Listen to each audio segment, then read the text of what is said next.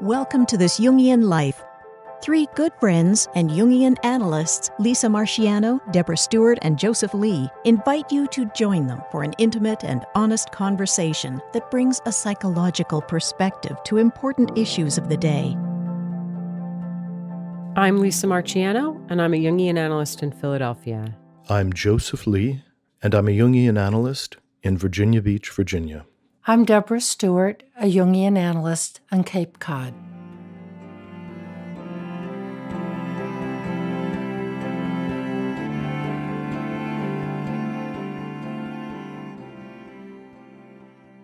Halloween is a fun time for kids to wear costumes, attend parties, gather up candy, and store it for weeks. But it's also ancient, or not, or eat it all in 24 hours.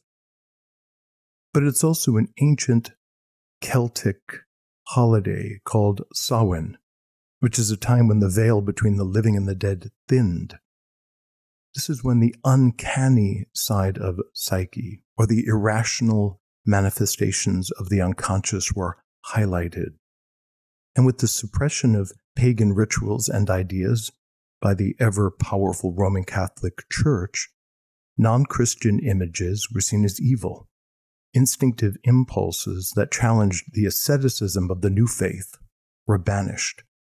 And these were called Satan, which in Hebrew means adversary or accuser, or devil, which in Latin, diablos, means the slanderer. And very interestingly, the Greek word diablos is composed of the prefix dia, which means a cross, and balin, which means to throw. So diablos means one who throws accusations across, or one who divides. In the Latin, Lucifer was actually the name of the planet Venus, the morning star. And Venus, the goddess of love and sensuous beauty and sexuality, became an enormous problem for the powerful ascetic church. These ancient images and archetypes don't go anywhere, they just go underground. And as Jung said, the ancient gods and goddesses become symptoms because they are no longer understood consciously. They were reactivated in the United States in the 1980s and 90s in an event called the Satanic Panic. There was a widespread moral hysteria centered on unsubstantiated claims of satanic ritual abuse involving child sacrifice and abuse and strange occult practices, which actually were modeled off of movies that people had seen and simply believed were somehow newsreel correct. And psychologically, it was fueled by mass anxiety, false memory syndrome, and societal fears of moral decay as the culture was changing post-1960s. So rooted in the ancient collective projections of archetypal evil, panic exploited the unconscious archetypal fears of the other, blending scapegoating dynamics with modern conspiracy theories. And so today we're going to talk about the Satanic Panic because it's still alive and well. Well, and it's an iteration of something that is always with us. And, disturbingly, even though it eventually sort of ended and many of the false accusations were overturned, even somewhat recently, there are others afoot. There will be more. And it's something about needing to understand how these archetypal forces, which you expressed so well, Joseph, get constellated for us and can lead us astray. And this is a theme, a particular kind of panic that is basically, I think, probably as old as man. That in the early Christian eras and not so early, anyone non-Christian was attacked and accused of, all sorts of horrific things involving babies and children called the blood libel. we had all over Europe and in this country, we had the Salem witch trials, where people were accused, found guilty, and executed. And then we moved on, so to speak, with the McCarthy trials in the 1950s. And there were a whole series of films in the late 60s and early 70s, Rosemary's Baby, which I remember watching with total horror, which was then further exacerbated by the film The Exorcist, which scared the living daylights out of me. That was so scary. And then I never did see The Omen because I had learned my lesson, just don't go there. But then there was the Charles Manson group that was tainted with echoes of Satanism because it was so grisly and appalling and horrific. And then we had all the stuff around daycare centers, the McMartin preschool and others, where everybody was up in arms about it. There was an NBC special. 2020 did stuff on all of this. And almost 200 people were charged with crimes and dozens of them were convicted. So this is something that, as you were saying, Joseph, it goes underground, sort of, but like flowers in the spring, they easily pop to the surface when the conditions are right.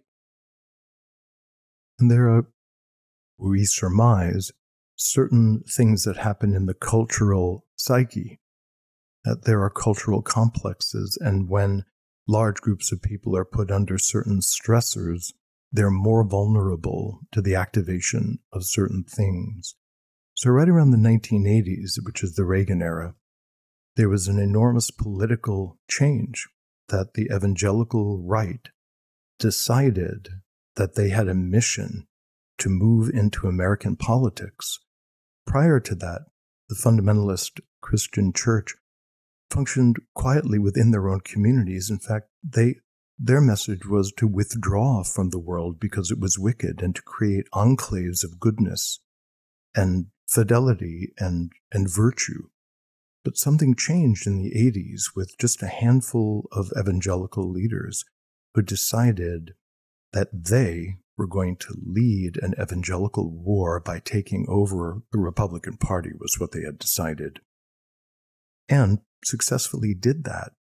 And so with a kind of national campaign that began to move religious ideas like the great fight between good and evil and the presence of demonic influences in all quarters of the government which needed to be routed out and changed, which, by the way, is exactly what the Spanish Inquisition talked about and did for about 350 years, came this enormous fear that evil and terrible destructive intent was housed everywhere.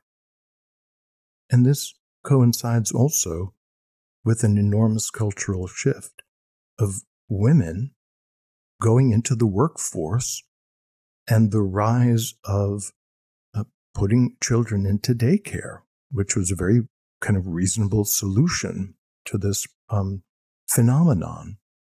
And so there's also what I would imagine a tremendous amount of unconscious guilt, both in fathers and mothers, putting their children into this institutional care. The guilt that, oh my goodness, I'm doing something bad to my child. Freud was the first one to say that goes underground because we can't tolerate thinking that. And then it gets projected. And so my fear that I might be doing something bad to my kid becomes, you must be doing something bad to my kid, even though I don't know you. I have no evidence for that. You know, I want to, and Joseph, you sort of referenced this, but I want to bring it in really explicitly. To sort of set this discussion up with a quote of Jung. So I just want to share this quote. Shared it many times on the podcast before. It is certainly one of my favorite Jung quotes. But let's have it here in the background in our discussion. We think we can congratulate ourselves on having already reached such a pinnacle of clarity, imagining that we have left all these phantasmal gods far behind. But what we have left behind are only the verbal specters, not the psychic facts that were responsible for the birth of the gods. We are still as much possessed today by autonomous psychic contents as if they were Olympians. Today, they are called phobias, depressions, and so forth. In a word, neurotic symptoms. The gods have become diseases. Zeus no longer rules Olympus, but rather the solar plexus, and produces curious specimens for the doctor's consulting room, or disorders the brains of politicians and journalists who unwittingly let loose psychic epidemics on the world. So as you both were saying, in 1980, there were these cultural forces going on. There were many kind of contributors that sort of seeded the imagination. And then there was this book published, Michelle Remembers. And it was written by a Canadian psychiatrist by the name of Lawrence Pasder and his patient who became his wife, Michelle Smith. And I think, did I say they were Canadian? They were. And they, he had used this discredited recovered memory therapy to make claims that she had been ritually, satanically abused. And there were reports of sexual abuse and physical abuse and all kinds of occult satanic rituals. It was really out there, and it was completely unsubstantiated. In fact, it wasn't corroborated by members of her family or other kind of facts that you could determine. But the book became a huge success. And then people started using it as reference material for training therapists and training law enforcement people. So it sort of got instantiated into institutions that this was something real. And it was really that book in a way that kind of unloosed everything. But it was taken up by the government. It was taken up by law enforcement. It was taken up by therapists. So we somehow, this got seeded into our imagination at this particular moment. And it did let loose a psychic epidemic on the world. That was very costly. I mean, there were the people who were accused and lost decades of their lives in jail, some of them. But also, there were children who were taken away from parents. And these children were told that their parents were, ritually abusing them. So these children experienced these, kind of life-changing disruptions in their attachment relationships, that could never be reclaimed. So there was a tremendous cost to this. There was, just to hear you talk about that, it's just heartbreaking. And I want to go back to what makes our collective ground fertile for this kind of seeding. We hear all kinds of things in various times, histories, cultures, and we brush it off and we say, oh, no, well, maybe, but I don't think so. Whereas this took hold in a particularly pernicious way. And I want to go back to what we just touched on. This was a time when women were going back to work and not being so much stay-at-home moms. And there's also the revolution that, quote, the pill made possible. So there was a huge revolution in women's ability for self-determination.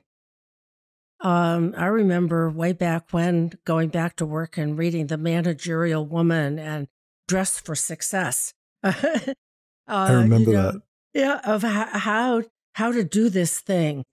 And I wonder if that in some way of a monumental change in the role that women could have and could choose for themselves really also gave rise to this kind of shadow about what happens if women aren't home caring for their children. Yeah. So one of the things that is also at the base of this terrible phenomena, which is still an enormous problem in our culture, is the impulse to literalize things that are fantasies and symbolic. Right. Jung has said, and I wish I could find this quote because I know I'm paraphrasing it, but he was talking about containment and or writing about it, and he said that it's the devil that makes you want to think it's literal. Oh, that's Marie-Louise von Franz. Oh, it's von Franz. Thank you so much. I can get that. Yes. I'd love to have that quote I can get correctly. That. And there is something to that there's a way in which our senses can just be trapped into a materialistic perspective. So whatever my eyes see, well, that must be the fact. So, I mean, that's what fuels this thing about the flat earth theory, that my eyes tell me that the horizon is flat, and so therefore the earth must be flat. So when we begin to extend that into mystical texts like the Bible or other mystical texts, and we take everything as literal in a materialistic way, it alienates us from reality, it alienates us from consequences as well, terrible consequences that are done in the name of literalized fantasy material. And so as psychoanalysts, we're very interested in people's fantasies, but we call them fantasies. These are products of the unconscious, and they are full of meaning, and they are more meaningful when they're looked at symbolically. That's beautifully said, Joseph. And I think it's like you're saying, like this fantasy material is important. We should treat it as if it's important, but not treat it as if it's literal and concrete. And this is the great, like, literalism is the great sin of modernity, really. And it's like, Deb, you said what seeds us. And I want to say, well, I think it's normal. I think we're always doing this. And the problem is, I think we've diagnosed it, Joseph, with what you said, that it's a problem of being too concrete. And that quote, or at least one of them, is Marie-Louise von Franz says, "The devil is the one who wants the concrete thing." Great. Thank you so much. Yeah, he says something which has no existence in concrete reality is not real. So, but I want to say, it goes back to that quote from Jung, where he says, we think we've gotten rid of our prejudices and our being superstitious by not believing in the gods anymore, but instead, in fact, they've actually gotten more concrete, and that creates a problem. So if we could relate to any of this stuff as fantasy material, as you're saying, Joseph, then we wouldn't be caught in this. So I think that is a big part of it, is the lack of ability to think symbolically or psychologically, and to take these things as literal. And to also take our feelings as a given. If I feel something this strongly, then it must be real. Yes. And I think that gives rise to all kinds of things about, at that point during what was then termed the Satanic Panic, people were saying you have to believe the children. Yes. Who are, of course, highly suggestible. The interview techniques were nowhere near as well developed as they have been since. So children were, in a sense, kind of coerced to let loose their imaginations and strong feelings. And that was, quote, evidence, unquote, of then it must be real.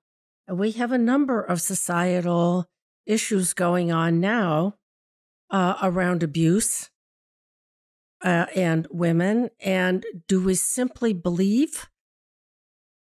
How do we take it seriously? How do we take these things into consideration? And how do we do our own conscientious sort of investigation, not to mention fact checking? Mm-hmm. You know, there's this idea that I think is kind of relevant here. It's this idea called fairy tale science. No, I'm sorry, tooth fairy science. And it's an idea that was posited by the Dr. Harriet Hall. I love this. Mm-hmm. Yeah, it's very cool. And it's where you it's studies that investigate something that is unfalsifiable. So you can gather up a lot of. Let me just read you some quotes from Hall, because I think it's kind of relevant to what you're saying. So she says, tooth fairy scientists mistakenly think that if they have collected data that is consistent with their hypothesis, then they have collected data that confirms their hypothesis. So you could measure how much money the tooth fairy leaves under the pillow, whether she leaves more cash for the first or last tooth, whether the payoff is greater if you leave the tooth in a plastic baggie versus wrapped in Kleenex. You can get all kinds of good data that is reproducible and statistically significant. Yes, you have learned something, but you haven't learned what you think you've learned because you haven't bothered to establish whether the tooth fairy really exists. And it seems to me that something like that was at play in this, where you've got this book, Michelle Remembers. You take it as fact, and then you start designing public programs to train people how to ferret out this abuse or how to respond to it. You sort of, it begs the question, you just made an assumption. And this happened at the very highest levels. I mean, Janet Reno was involved in prosecuting one of these cases. So, you know, the penetration of this belief was extraordinary, and it never passed the common sense test. But what you're also talking about here is how powerful confirmation bias is. Yes. You know, that if I see that leaving a tooth under the pillow results in payment, and payment is higher for molars than it is, the natural conclusion is definitely the tooth fairy must exist. And I check with my friends, and the tooth fairy comes for them too. Therefore, it's real. And Janet Reno was a member of the Supreme Court, by the way. That's how high up the judiciary ladder, so to speak, this went. But that we cherry pick things that fit our internal theory, our bias, our wish to believe something. And then the facts fit in and support something that really is not objectively real. She was the Attorney General. She wasn't part of the Supreme Court. Yeah. Okay. I had to look that up to be sure, but yes. Yes. Absolutely. We start with the assumption, and then we proceed from there rather than really kind of doing our due diligence. But we're all susceptible to this. But that in itself is so fascinating, that we start with assumptions. We start with an assumption that there are these satanic, predatory cults, little groups that do these things. We start with that. And that's really a hell of an assumption. It is. Isn't it? That the people that are running your child's daycare center are practicing satanic rituals on preschool children. That is an amazing assumption to even consider, much less expand on and believe. And it's frightening. I think that's also what we need to really hold. I mean, in a smaller way, we're seeing that again with cancel culture. false aspersions, the devil, who throws accusations, constellates in the collective, and then strange things are done, and your wife posts something on Facebook, and then you lose your job as a corporate CEO, which, by the way, happened. I mean, it's bizarre to see the incredible, dangerous horror that happens around the constellation of the devil as the accuser. And it destroyed people's lives. I found out only recently that in the small town of Edenton, where I have my weekend place, that there was a major Satanic Panic trial. I have not had it in me to ask anyone local about this because it must have been horrific. But it was called the Little Rascals Daycare Center, which apparently was really infamous. So in 1989, a bunch of these kind of religious leaders became obsessed with the daycare center, and they charged Bob and Betsy Kelly and a bunch of other minimum wage workers with this incredible things of killing babies, which of course they never found a them. dead Like baby. none of the parents lost a baby. It. Right. They all picked them up at day school, right. But somewhere there are the bodies of babies that aren't being revealed, children being taken out onto the ocean in boats and subjected to things, while you're at work, and coming back. And then all kinds of strange, grotesque ceremonies. And then, of course, horrific sexual fantasies are projected onto this. And so the accusations start, it catches on fire, the investigations come in, and particularly the children who are coached and coaxed by asking very specific, fantastical questions. I mean, have you ever seen this, holding up a pentagram? And did anybody ever do this to you? I mean, kids are very impressionable. Mm-hmm. And also they can feel the incredible fear. Well, and they want to please, right? So of course they it's do. Like, oh, the investigator gets excited when the kid says, "Oh, yes," and so the kid keeps going. Yeah, and one of the adults who was a child and was interrogated said he lied because it was the only way he could get away from the questioning, that he wasn't going to be allowed to leave unless he said what his interrogators wanted him to say. So over 100 counts were leveled against this fellow Bob Kelly, and he wound up being sent to jail for 12 consecutive life sentences in 1992. And many, again, of these local, retired moms who were working for minimum wage to take care of kids and change diapers, were now being accused of being, the brides of Satan. Many of whom, by the way, were not offered adequate defense attorneys.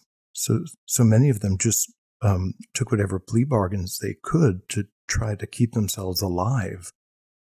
Finally, years later, by the way, that they were exonerated, and it was seen as an absolute travesty, and all of these alleged convictions were overturned.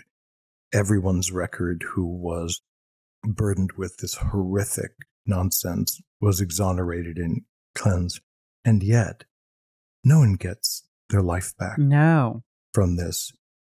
And the incredible post-traumatic trauma of being put through that as an adult is unimaginable. And the years lost in prison. And you cannot prove. How do you prove it? Prove what? That you're innocent. Right, because it's unfalsifiable. It's unfalsifiable. But Joseph, I want to go back to something you said of Satan as the accuser. I think that's really important. Can you expand on that? Well, it comes from the etymology of the word. Uh-huh. That in Greek, the word devil means to the one who throws accusations. And so it had a very specific meaning of a slanderer. And that first of all, in ancient communities, people who lied in an ancient tribe were often even put to death, or they were abandoned to be exposed to the elements, because the tribal leaders understood how unbelievably poisonous it is for somebody to seek to lie and to destroy a culture through lies. So it was taken very seriously as something that was horribly dangerous. The idea of the adversary, which is more of the word Satan, which some people say is linguistically connected to Saturn. And in astrology, Saturn is the great malefic. And the idea is that when Saturn comes across your astrologic chart, it causes things to gum up. It makes things hard for you, and life becomes adversarial to the desires of the ego. So in the book of Job, Satan is where that word shows up in the Hebrew Bible most frequently. And Satan is the one who creates the problems, the adversarial things. But as theologians look at that, in that way, Satan is explicitly the servant of God. God tells Satan to have his obstructive way with Job. And Jung, in his analysis of the book of Job, talks about the transformation of Job through being relativized to the divine, that there is something inside of the self that at some point will make sure we know that we are very small compared to massively powerful dangers. And that famous quote where Jung says, and I'm going to paraphrase, "I see everything that crosses my path and thwarts me as God," which is a total transformation. For him, he means that the self is anything that the ego wasn't prepared for. Because if the ego was prepared for it, it's about the ego. So all of the uncanny interventions, good, bad, or indifferent, that move our path in a direction, he does see from that transpersonal standpoint, and that we are required to respond with a kind of adaptive, creative intelligence. And so in that regard, Satan, in the Hebrew Bible, is the one who forces human beings to learn and grow because of the suffering and obstacles that are put in front of them by Hashem, under the direction of a God. Lots of theological ideas I've just thrown out there. But again, it goes to this idea that this is archetypal, and that human beings create these symbolic mythologies as a way of trying to understand their own unconscious forces, that our own unconscious mind is the one that puts obstacles before us. One, to help us learn, and also make us conscious of the incredible internal forces that we think are not there until our marriage blows up, our business closes down, we get sick because we were smoking for 40 years, etc., etc. Our Patreon has had a makeover. There's lots of new content and ways to engage with us. Patrons who support us at the $5 level and up will now access Young Love, weekly bonus episodes where the three of us discuss dreams and questions sent in by supporters. At the $10 level, you can vote on topics for podcast episodes and vote on which guests we invite. And at the $25 level, you'll also be able to watch behind-the-scenes content and even join us for occasional live events. If you'd like to be a part of all this, the link to our Patreon is in the show notes. Thank you so much for your support. We couldn't do it without you. And the archetypal polarity of good and evil is probably, one of the very most basic ones. And that, as you said, we are small and we are at the mercy of many forces.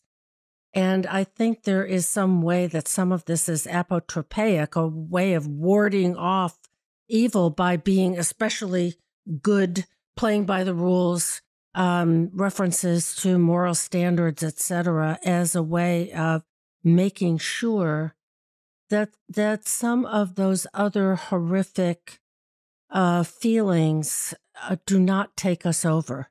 I will be safe. You know, the thing about these moral panics or psychic epidemics, whatever you want to call them, one of the key features of at least many of them is this sense of a kind of battle between good and evil. And we're good and evil is out there, whether it's, you know, the Red Scare and McCarthyism or, you know, or the Satanic Panic or any of these. We know what evil is and it's not us and we need to get rid of it. So there's that thing that you referenced earlier, Joseph, about the scapegoat, about the sense of trying to protect ourselves. You know, it's a very, in some sense, a sophisticated defensive process that we identify evil, we see it as being out there, and then we can make ourselves safe, we think, by excising it. But really, they're just phantasms. I mean, the other thing that comes up for me, Joseph, is you sometimes talk about the mixing of the levels, which goes to the danger of concretizing something that should be symbolic. You know, so there's, you know, the level of this horrible fear or guilt I might have, for example, about leaving my children in daycare.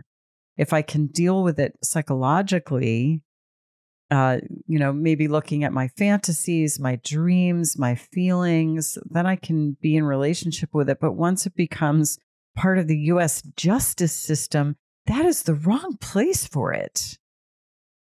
And that's where I know we're right now in a big political turbulence in the United States, but yes, there's an enormous amount of projecting and fantastical beliefs that are being projected onto one leader or another leader. And the way for people to get out of that is to actually look at policies, because that's the way the government is going to reach into your personal life. Look at the policies that the various parties have put in place and are promising to put in place, not the mythic theater that's going on in social media. And that's a way to evaluate whether or not one person or another is actually going to help or hurt your interest. But the stories that we make about the leaders in the collective is so shockingly mythic that it would be funny if it wasn't so frightening, because people lose contact with just reality.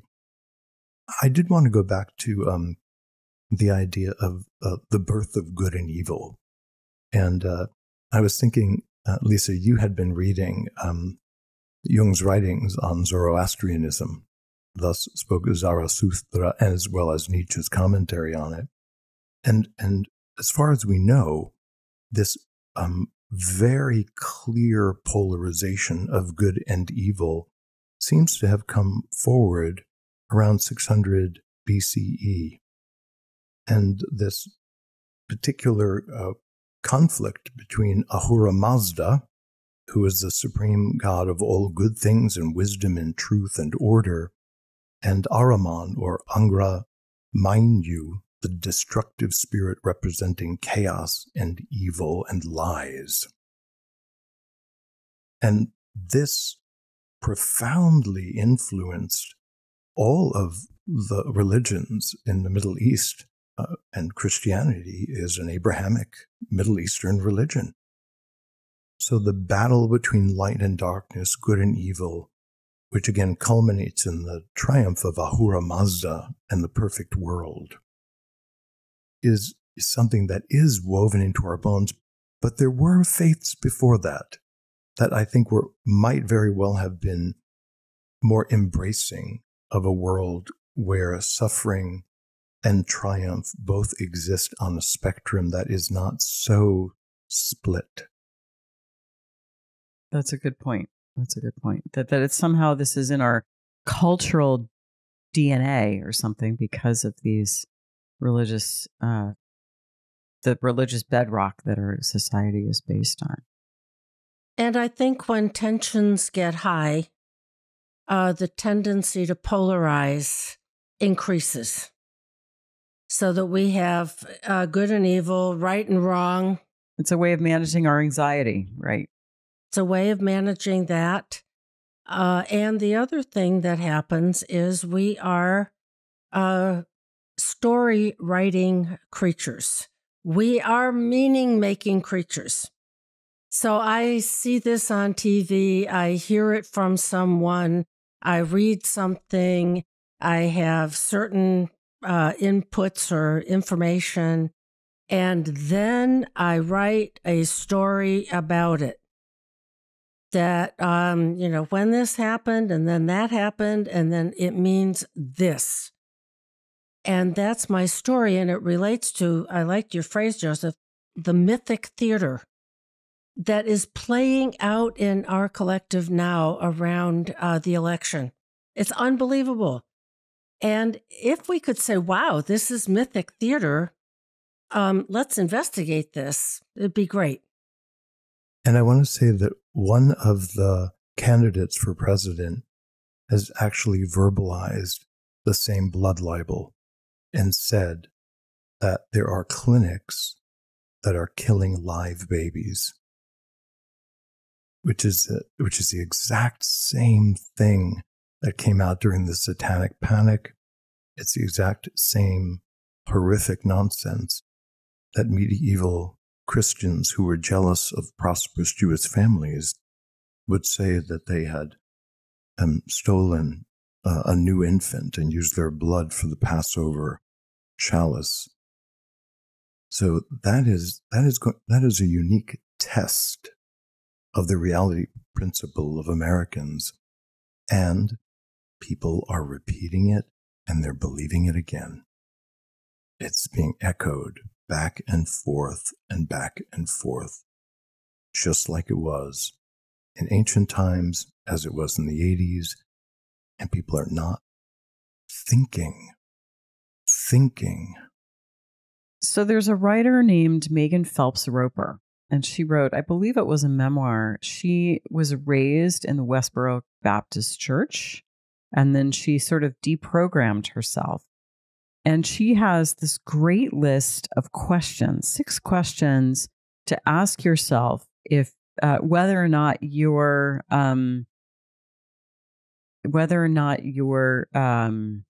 let me think how to say it. You're caught by something. Okay. I think it's a really interesting list. So I'm going to read them. Are you capable of entertaining real doubt about your beliefs, or are you operating from a place of certainty? So if we think about the Satanic Panic, there were people who said, maybe this isn't really happening. And you know what people said? They said, believe the children, Deb, like you said before. So if you questioned it, you were considered to be, a terrible person because you didn't believe the children. But that phrase, believe the children, it's kind of a thought-stopping technique to get you to not think, to get you to not entertain doubts. So can you really entertain doubt, or are you operating from a place of certainty? Number 2, can you articulate the evidence that you would need to see in order to change your position, or is your perspective unfalsifiable? So if you believe that there's satanic ritual abuse happening at your daycare, can you come up? What evidence would you need to see to have that disproved? Mm-hmm. For example, the lack of any, the lack of any physical evidence that this happened. And in fact, one of the things that happened during the Satanic Panic is they actually said, missing, I'm actually quoting here from Wikipedia, missing memories among the victims and absence of evidence was cited as evidence of the power and effectiveness of this cult in furthering its agenda. Like, look how effective they are at burying the evidence. Isn't that amazing? So if you're using negative evidence as evidence, you're dealing with something that's unfalsifiable. So what evidence would you need? 3, can you articulate your opponent's position in a way that they'd recognize, or are you straw manning? For those who were saying, I don't know that this satanic panic is really a thing, would you have been able to say, well, here's what they believe and do it in a way that's fair? Are you attacking ideas or attacking the people who hold them? So there were people who were denounced and sort of had their livelihoods threatened because they dared to question that this was going on. Are you willing to cut off close relationships with people who disagree with you, particularly over relatively small points of contention? Are you willing to just cut someone out of your life because they hold a different view? That might be something to think about, because it says that you can't tolerate being in contact with someone who doesn't support your beliefs, which may mean that your beliefs are actually resting on a weak foundation. And 6, are you willing to use extraordinary means against people who disagree with you? For example, forcing people out of their jobs or homes, violence or threats of violence, celebrating misfortune and tragedy. So I love that list of questions. I think, and it's something, Megan Phelps Roper talks about, well, I grew up believing this and then it was all wrong. How can I trust my own mind again? And I think the thing that I want to say, I know I say it all the time, I want to say it again. We are all susceptible to this. In fact, the more intelligent you are, the more susceptible you are to all this, because we could all be misleading ourselves. I think that in terms of other research around this phenomenon, people who have had any kind of an early trauma history have a tendency to want to project those nefarious agendas onto other people. One of the things I also want to just put out briefly is the reality that memory is plastic. And by plastic, I mean plasticity. Memory can be poured into many different molds and mixed with mythologic material, mixed with events from other experiences, which is exactly what Jung was talking about when he was describing and discovering the complex, which was his first great discovery using the word association test, that you can read somebody a single word, pond, tree, cat, and the incredible number of associations that are grouped around that. And those associations, in a sense, talk to each other and create an overall feeling and attitude about the thing. So an initial experience gets added to and added to and added to and added to, in this case, by the parents and the investigators who are leading the children into these terrible, false situations.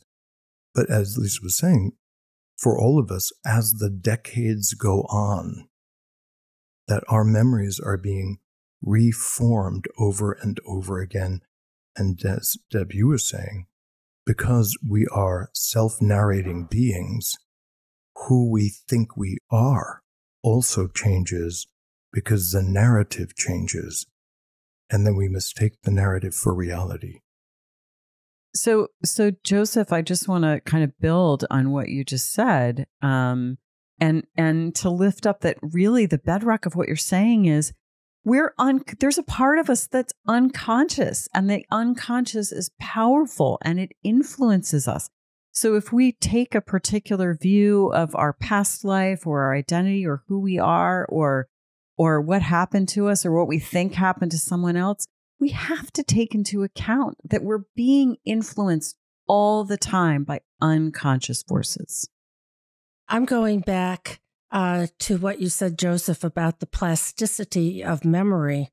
I once, a long time ago, took a class on memoir writing, and it was called Memory and Imagination.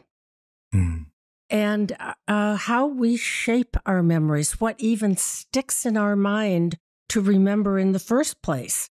I think we all have had experiences, those of us with siblings, of, don't you remember the time that mom did this or dad did that? And the other sibling goes, I don't remember that.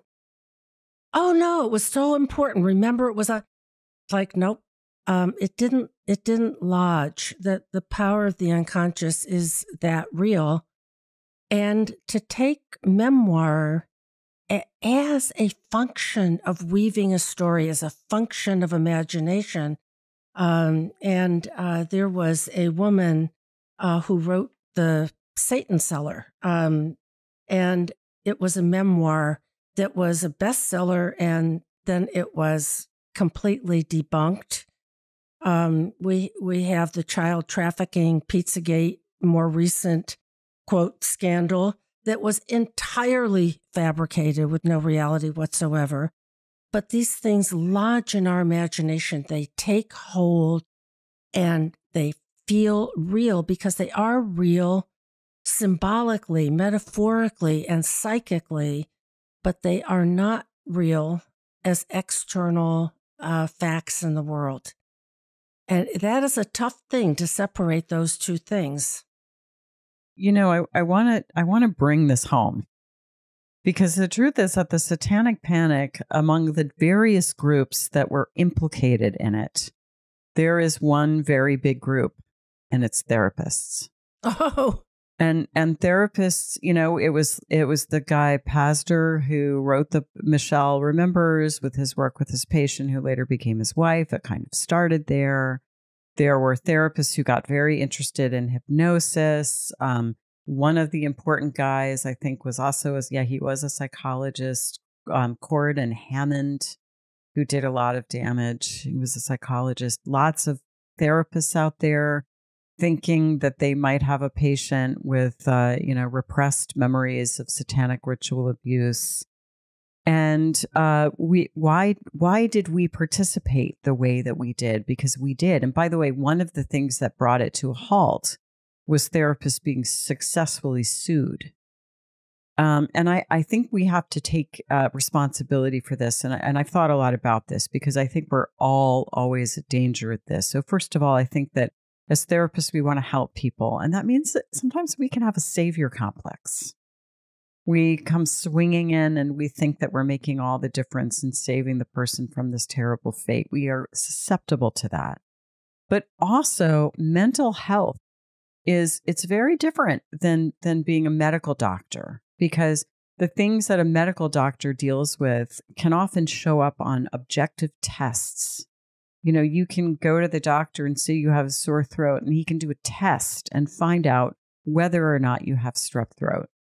But if you go to a therapist, everything that we deal with is, maybe not everything, but most of what we deal with is subjective in nature. We're dealing with what patients report to us. We're dealing with impressions. These are either behaviors that frankly could be encouraged through suggestion, or subjective feelings, which of course matter. I'm not saying they don't matter, but we have to be aware that they can be interpreted in different ways, and we have to be responsible about how we interpret them.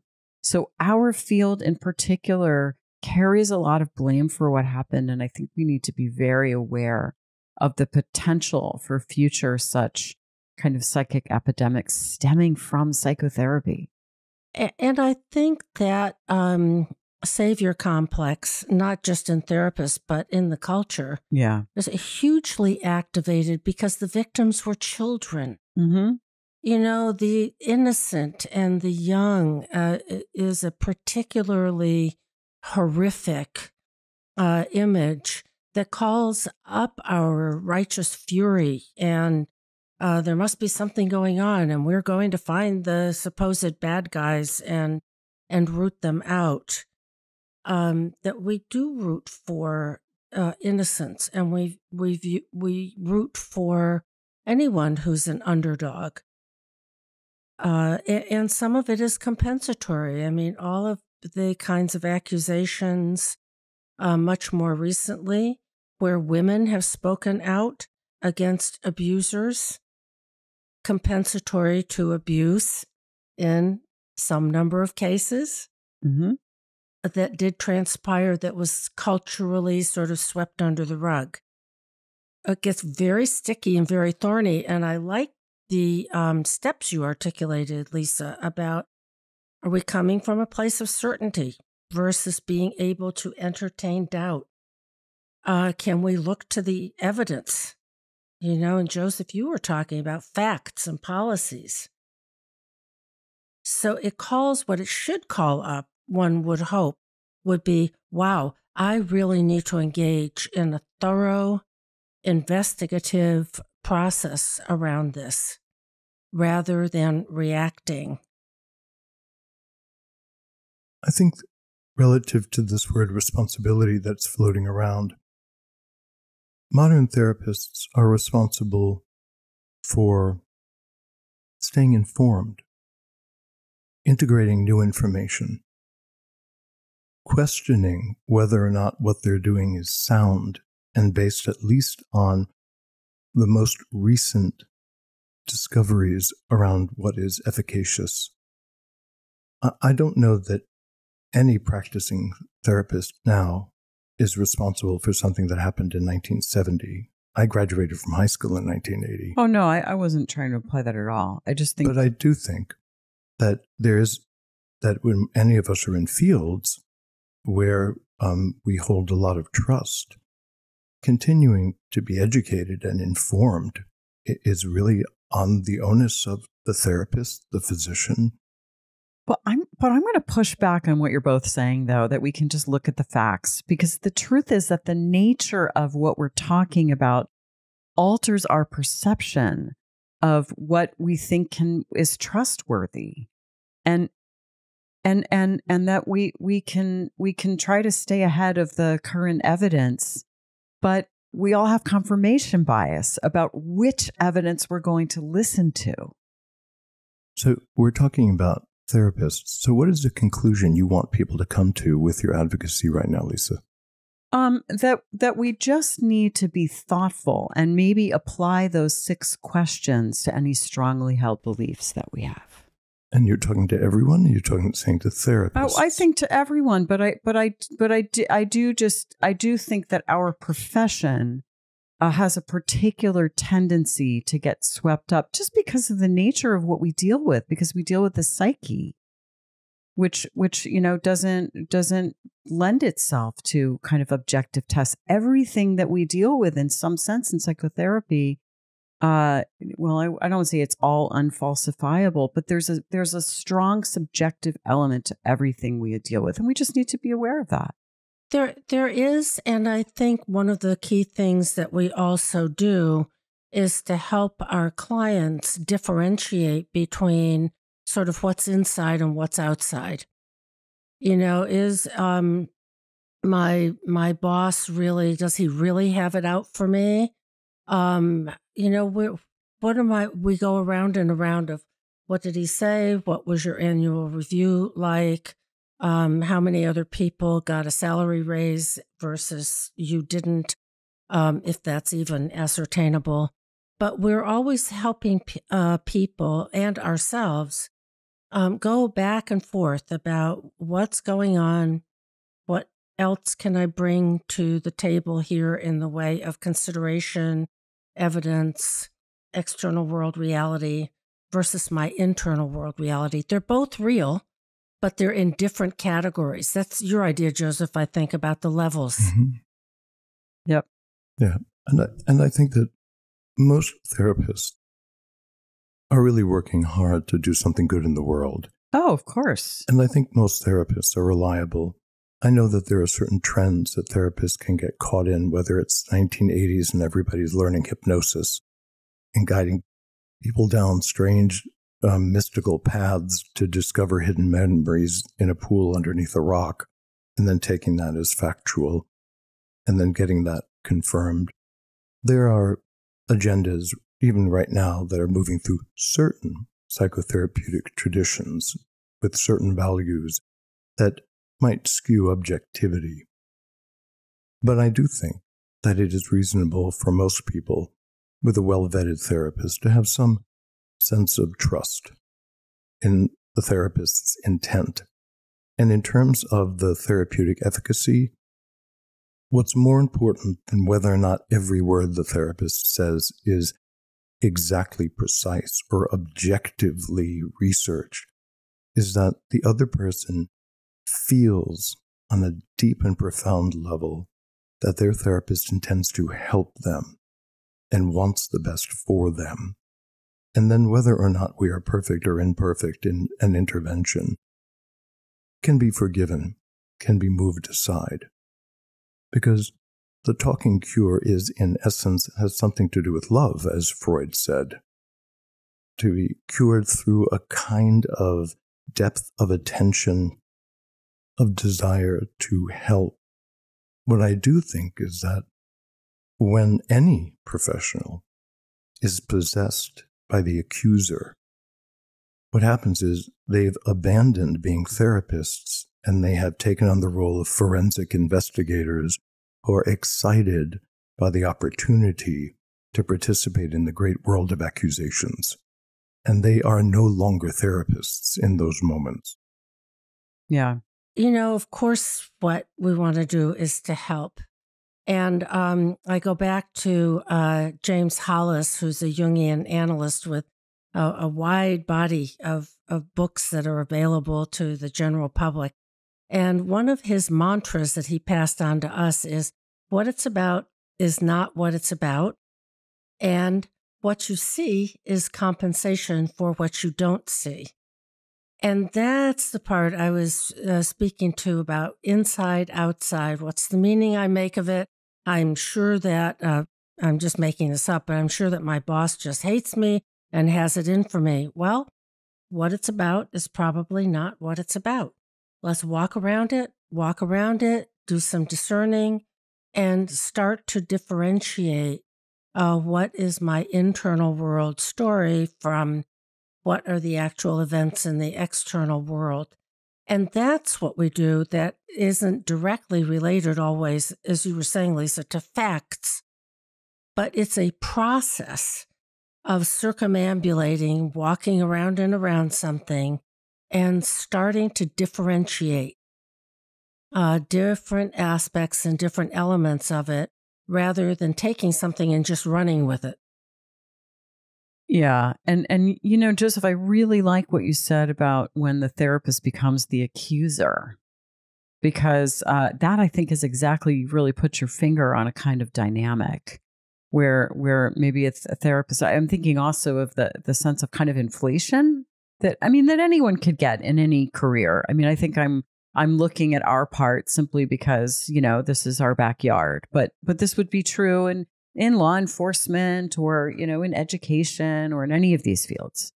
But, you know, are you getting inflated? Are you getting hopped up on the idea that you're the righteous accuser, you know? And if so, that might give you pause. You know, what's going on, you know?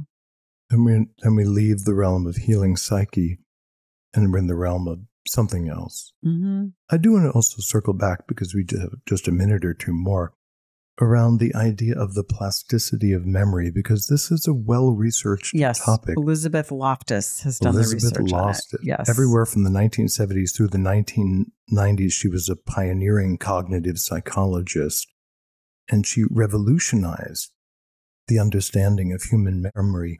And this was very important in understanding false memory syndrome. And she did these almost humorous experiments where she would take groups of people and use different techniques to slightly suggest that they had had an experience like getting lost in a department store, or trying to convince them when they looked at a car crash, suggesting to them how fast the cars were going, and then finding out in the survey that all of them would report exactly what the interviewer told them the speed of the cars were, but they were absolutely convinced that they had seen the cars going at that speed. So it lets us know that, well, she says that about 25% of the participants added enormous amounts of content to the memories that were totally fabricated, and most of them could not remember things accurately. And if any of you remember that children's game Telephone, so somebody would whisper something, like the rhinoceros answered the telephone and picked a flower. And then it goes around a circle. And then the final person says what was spoken into their ear. And it's like shockingly unrelated in any way to the first statement, which speaks again to even short-term memory. Being able to repeat just a sentence is so influenced and changed by our neurology. Yes. Mm-hmm. That our bodies do these really interesting things, that short-term memory is in a certain part of the brain. And then as images, ideas, memories get distributed, they move broadly into other parts of the brain and are linked with other things. And part of this is, the archetypal and mythological nature of our psyches.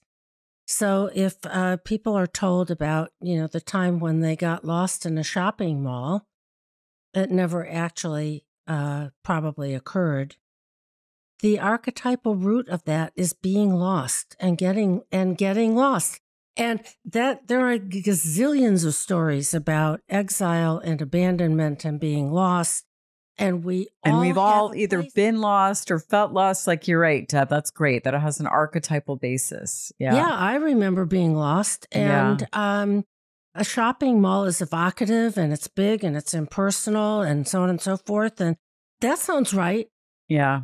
That's great, Deb. The kind of mythopoetic nature of the way we process experience. I think it goes back to what you were saying about, like, we're storytellers, Yes, and so we're storytellers. Yeah. And for a lot of things, there is an archetypal taproot. Having a machine, this is something you've talked about, Lisa, having a bread making machine on your counter. Yeah. Couldn't be more modern, mechanical, etc. But it has an archetypal root of bread as the staff of life.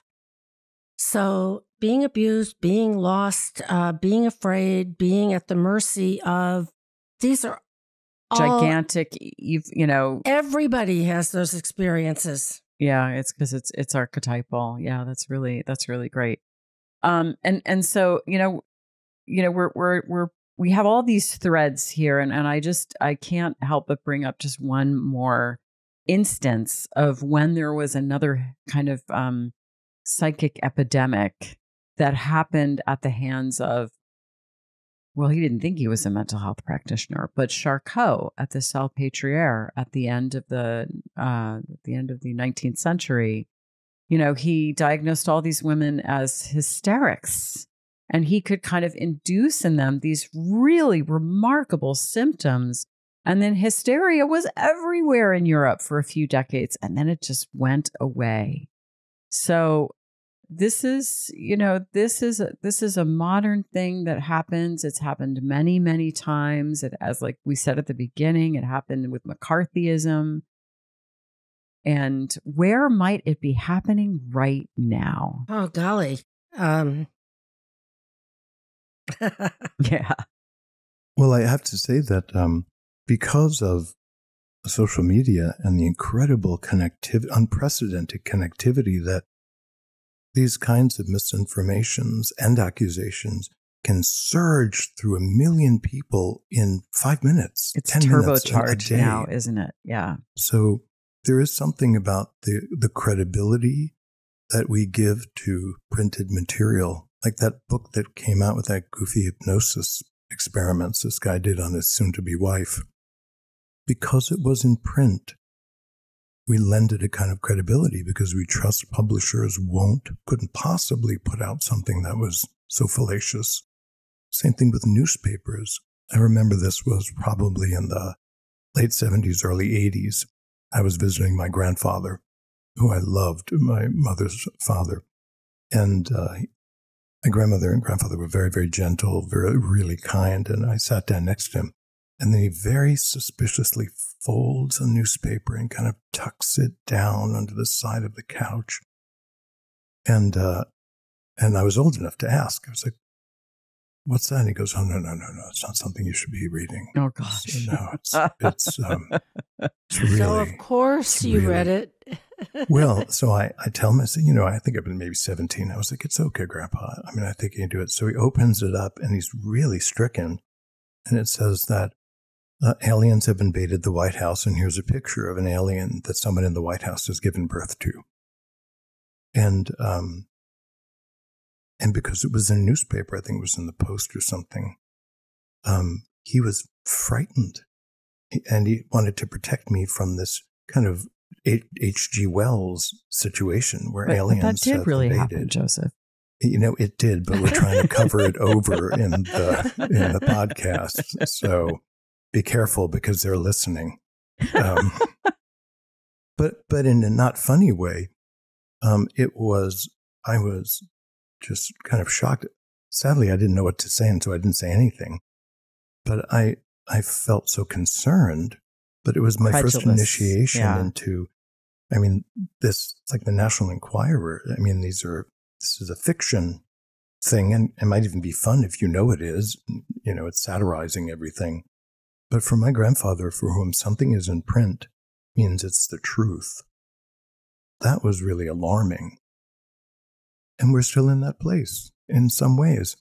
And it might help us to think about all the stuff, whatever that is that you're reading, seeing, listening to, as mythopoeic tales of, wow, what is that about? What is being spoken about? And what are the feelings underlying it? Is it righteousness? Is it fear, anxiety? What is this? But to appreciate how easily experience, content, etc., gets shaped by the psyche into a story that then purports to be, quote, real, unquote, factual, objectively existing in the world. And this is an age where all kinds of storytelling is fulminating everywhere. So there are a couple of refuges people can go to. One is the False Memory Syndrome Foundation. One of many, many organizations. This is out of one of the universities. fmsfonline.org. And this is an organization that's trying to both study and confront individuals who later in life, through the manipulation of therapists, come to believe that they were horribly abused by parents when there's absolutely no evidence of it. And then parents get these terrifying phone calls and letters of being locked in basements and terrible things being done to them. And the parents turning to experts trying to figure out, what do I do when these false memories are happening? So there is a foundation that is trying to study this in adults as well, and that is a resource. And as Deb has been saying, and all of us believe, is that the symbolic attitude is the thing that Jung affords us. Mm-hmm. And it is a medicine, it's a vaccine, so to speak, against getting sucked into this weird literalization that the unconscious communicates through symbols, which are bridges between conscious and unconscious content. And this symbolic language shows up in dreams. Usually we know when we're dreaming, but also fantasies, religious imagery, and even creative artistic work. And it's not logical. These images are not trivial, but they're not to be taken at face value. And this was part of Jung's great tension with Freud. Also, is he really wanted to look at dream symbols as having multiple layers of meaning, complexifying these things. So Jung really rejected concrete, literal attitudes, which then brings people into kind of a rigid, what they think of as factual way of interpreting things. And that leads to a kind of stubborn belligerence in any of us who are sure that we know all the facts, and it is exactly that way. The other thing is that the symbols, or if we take everything in our life as having a symbolic equivalent, is showing us about tensions inside of ourselves. And for Jung, it's the tension of the opposites. So every time we're flooded with frightening fantasies, let's say around death and destruction, somewhere in the unconscious, life is trying to show itself to you, which might happen in a dream. And both of these symbolic tensions of life and death, of creation and destruction, are both trying to show themselves to you because it grows consciousness. And when we collapse into only one side, we wind up just becoming inflated, which is why people get really loud and really big when they're caught in literalistic positions, because they have to defend against the symbolic level, which is trying to emerge in their dreams and in other ways. So approaching our lives from a psychological stance that highlights the multiplicity of meanings, that encourages all of us to look for unconscious meanings and unconscious dimensions. And if we're parents, to understand that our beautiful, wonderful children live in mythic worlds, and particularly as infants. When your child comes home and says, "Daddy, bang, bang, you're dead," and Daddy, grabs his chest and he falls on the ground, are you going to rush in the room and think that's literal? That, oh my God, my child wants to murder my husband. That's going to cause a lot of problems in your house, but most people instinctively know that it's a form of play, but that play comes from a mythic level. Mm-hmm. And your child is relying on you to hold the reality principle so that you can take their play in a calm, interested way. And let them play. Right.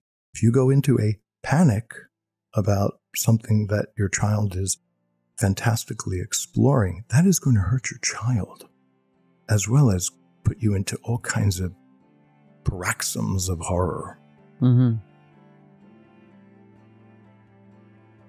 I think it might be time for us to switch to a dream. I think so.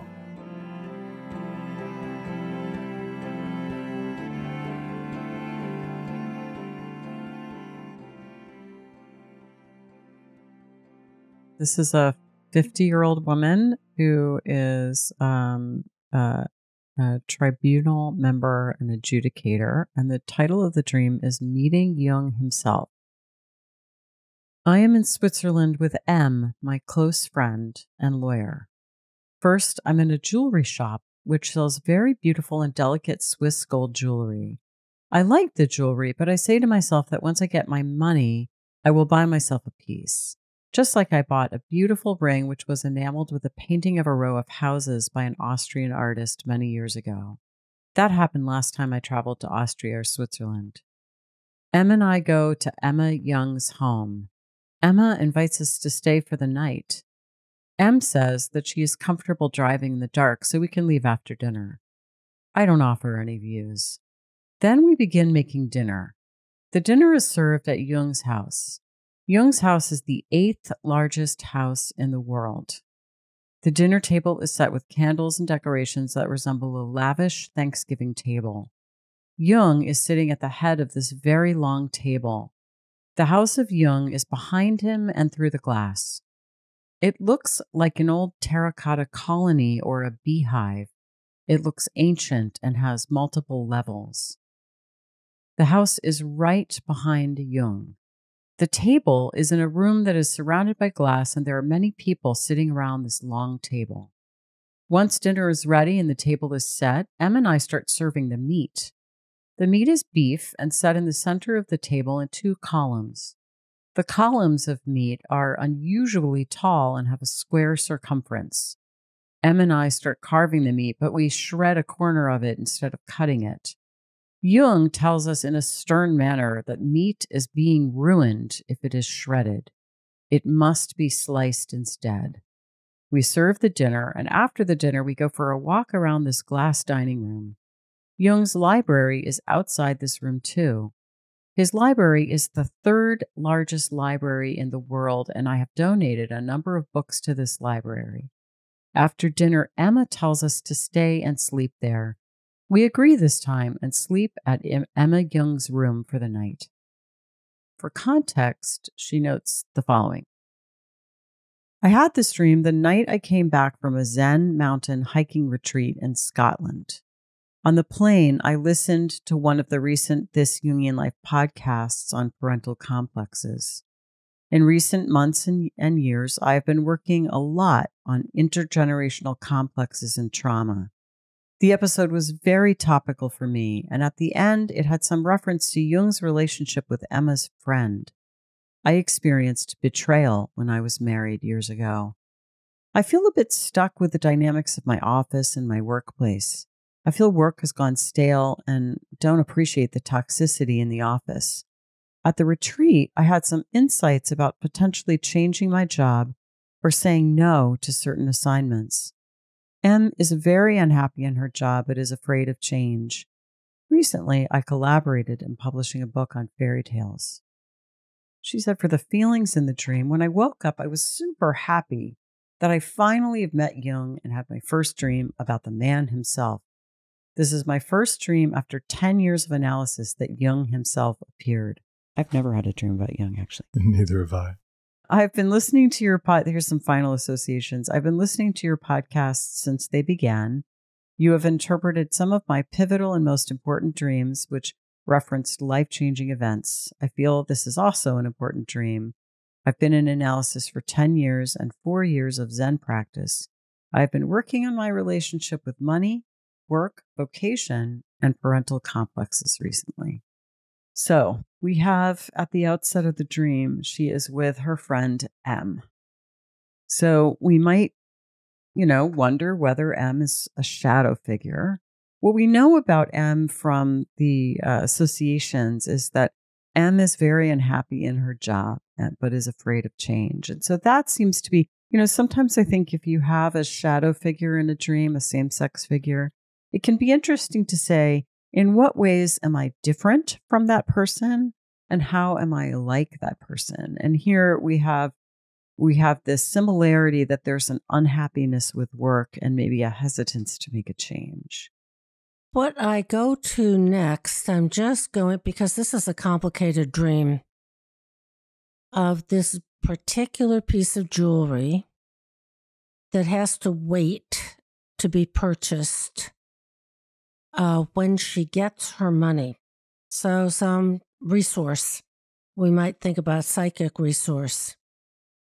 And then they go to Emma Jung's home. So we start with Emma.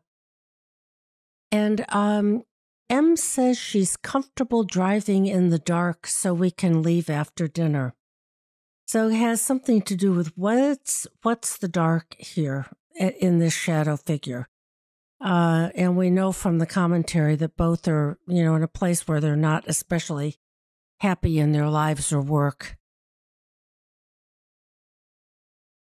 And then we begin making dinner in Jung's house, which is the 8th largest house in the world. It looks like an old terracotta colony or a beehive. And we're sort of like in Jung's house and also right outside of it at the same time. It's a little confusing. It looks ancient and has multiple levels. So I'm thinking about, wow, that is such a great image. A house that is ancient and looks like a beehive,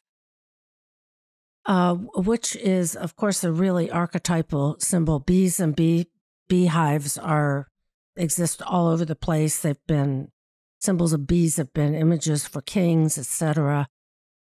And all the activity, the magic that happens in a beehive, where the bees go in and honey is made, and we never really get to see the inner life of this transformative process?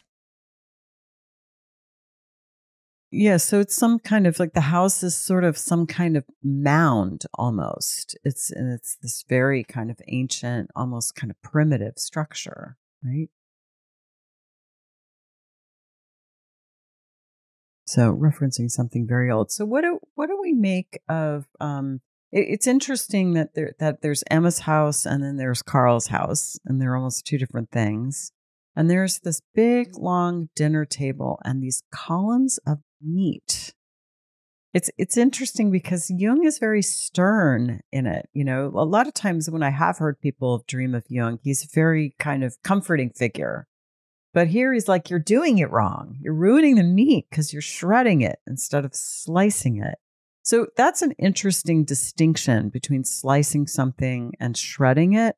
And one of the associations with slicing something is like the way the thinking function works.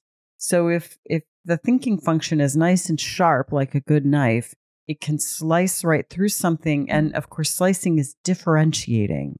You're sort of saying, this is this and this is that. So there's a kind of clarity to it. If you're shredding something, you're pulling it apart in a way that doesn't have that that clear distinction, I suppose. Yeah, it's the alchemical process of separatio. And maybe a kind of decisiveness. The sharpness of the blade and the clean cut versus something messier and maybe more ambivalent. So I'm going to kind of cut the meat, but I'm not so sure about this. And of course, they're in columns, making the process more challenging. So it seems like Jung, the inner Jung, is inviting the dreamer to be more decisive, right? Is that a possible way to think about it?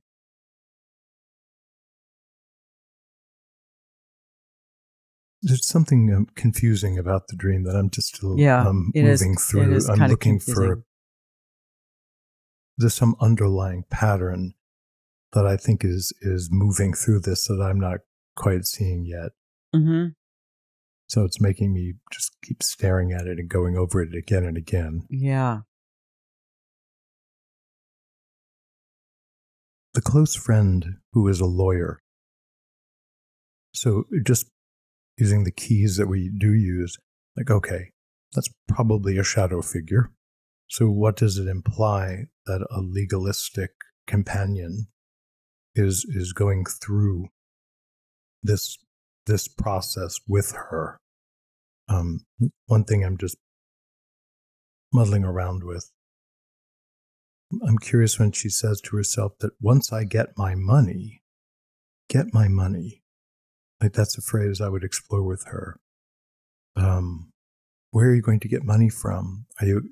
What is something pending that the dream ego knows about, but we're not privy to because it's the conditional event. When that happens, then this will happen. So there's a little pivot point that's being put into that moment that I'm just curious about.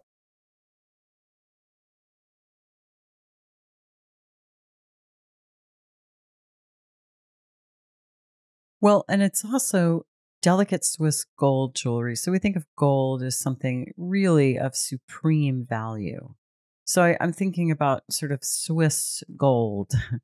And, I think when we're looking at dreams, and especially a dream with Jung in it, I haven't had a dream of Jung, but I have had dreams that took place in Switzerland. And many times when that happens, it's sort of like, oh, is this something about Jungian psychology? So there's some gold there that she's not really ready to fully claim for herself yet, but she spied it out. She knows what she wants. She doesn't have the inner resources yet to take it. And there's some positive association having taken something from Austria or Switzerland before. There's, like you said, there's some gold in this dream, some gold in perhaps the story of Jung or the story of Emma, for that matter, who is being written more about coming forward in the story of Jung's contributions. One of the things I thought was interesting was Emma features prominently. And she says later, just kind of in an offhand way, in the context, I was betrayed in my marriage. Mm-hmm. And because that's part of what comes up for me around Emma is she was this kind of long-suffering wife who stood by her husband, supported him, even while he was engaged in an affair. So there was a significant betrayal there.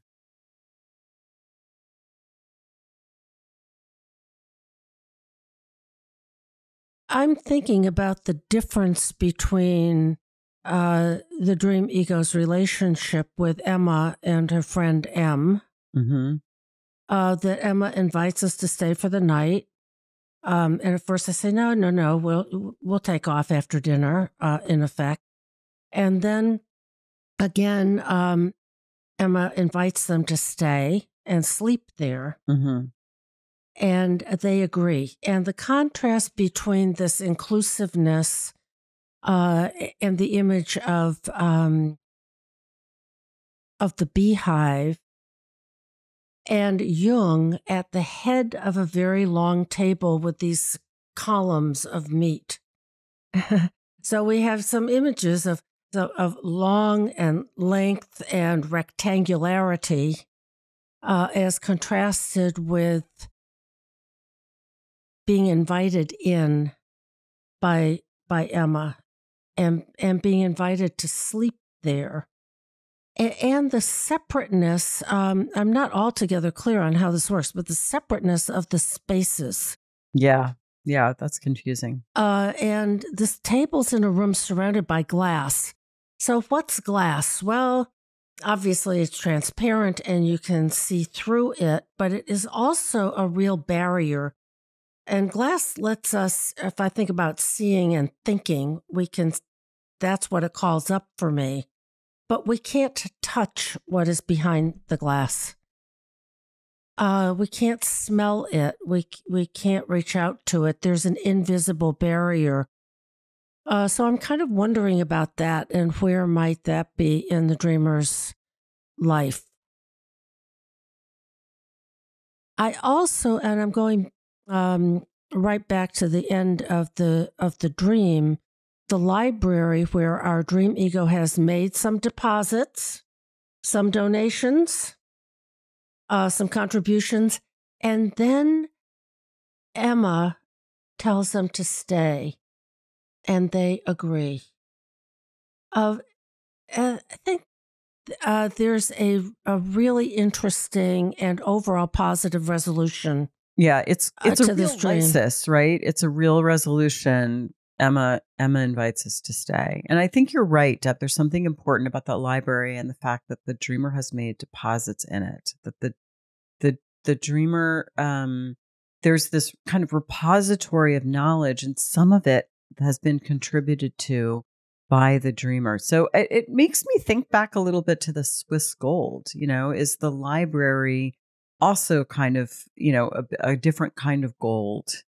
And that she's contributed part. She's been laying aside some resources into this library, and now she can be kind of welcomed in by Emma. It's interesting to be, Emma precedes and succeeds the image of Carl. So it's first they have contact with Emma, and then they find CG, and then it's Emma again. So somehow it's almost like there's some kind of maybe feminine principle that's mediating the relationship with this this animus figure par excellence of Jung. This real image of animus as kind of the wise old man, perhaps. But who's chastising her a little bit. You need to do something different. But meanwhile, there continues to be this mediating factor, I think, of Emma, although it's a little unclear. It's a little unclear from the That, because she's very excited to have met Jung, and yet Jung was chastising her. So I find that a little confusing too. Or he is directing her in that sort of patriarchal way that a patriarch can say, no, don't sit there, sit here. Or don't do it like that, do it like this. That he's just directive. Mm-hmm. You're going to ruin it if you are not decisive and sharp and don't just slice through something. Yeah. Instead of, sort of shredding it, which for me just calls up this image of a little timidity about, oh my God, do I dare to really just, bring the knife down? Mm-hmm. Yes. And yes. that process of recommending, it's an alchemical process, the process of separatio, and swords and all kinds of things come into that, of just sometimes you cut through something, like the famous apocryphal story of Alexander the Great, who comes to a city of Gord, or whatever the name of it was, and it's roped off by this very intricate knot, and he's told, well, until you can take this knot apart, you cannot enter the city. And it's unbelievably intricate and impossible. So Alexander the Great takes out his sword and cuts the knot, cut the Gordian knot. That's a good association, I think. So I don't interpret, the dream ego says, Jung tells them in a stern manner. Mm-hmm. But we might say, okay, that's a perception. It felt stern, there, no question. But maybe it was just directive. I wonder if I had to kind of gently offer a possible interpretation of this dream. It might be saying something about her timidity and her lack of decisiveness, perhaps around her job, and whether or not it's time to perhaps consider a different kind of work or a different job. And I, again, I think there's the promise of the gold jewelry, and there's the promise maybe of the wisdom that's available in this library. But she both is being invited, I think, to be a little bit more decisive. But there's also this this kind of feminine relatedness around it that's offering kind of acceptance, in this figure of Emma. Maybe it's like, well, stay here after dinner. Stay here. Don't drive tonight. Stay here and digest. Maybe it's okay to take a little time or something, and sleep like that. on it. And Mm-hmm. sleep on it. Yeah. So partly for me, this dream calls up how difficult and lacking a nice, pardon the phrase, clear cut, decisive meaning there can be in a dream, and that this is part of the process. As we approach a dream, we look into it as best we can and bring into it what we can and set it aside, and then go back to it. See what else you dream. What did you dream before this? What else is going on? So that there's an ongoing process in working with any single dream. Sometimes there's a real, that's it. I got it. That's the core of it for me. That aha moment. And sometimes dreams call us back. Come back to me. Look at me again.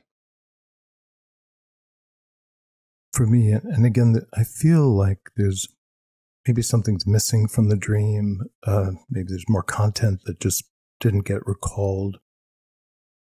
It seems like, based on what she has said, and this has been inferred before, is that she's highly identified with Emma.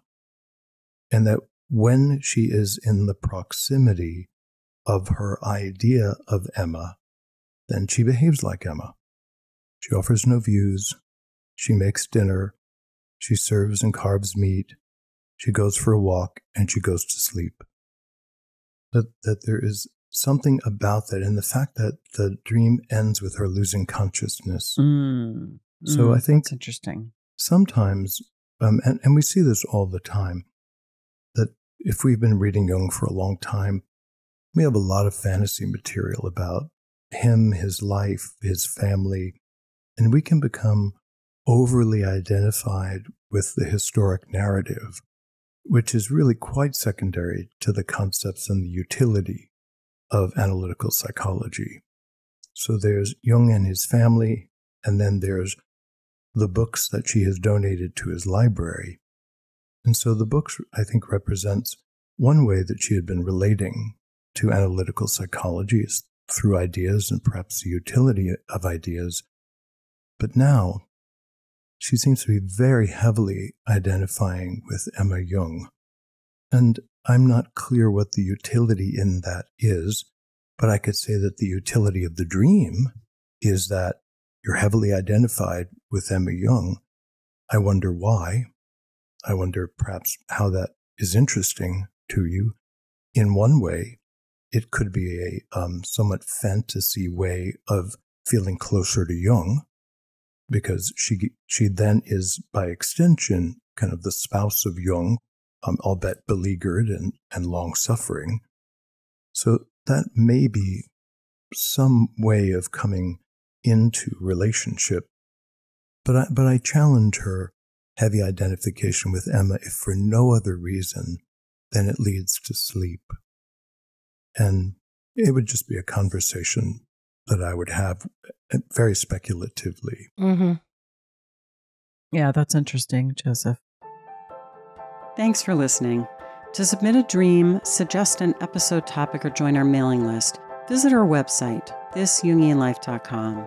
If you enjoyed this episode, give us 5 stars and a good review on Apple Podcasts, Spotify, or wherever you get your podcasts. Subscribe to our YouTube channel and make sure to click the notification bell to be alerted whenever we upload videos. And keep up with all things TJL by following us on Instagram, Facebook, X, and TikTok.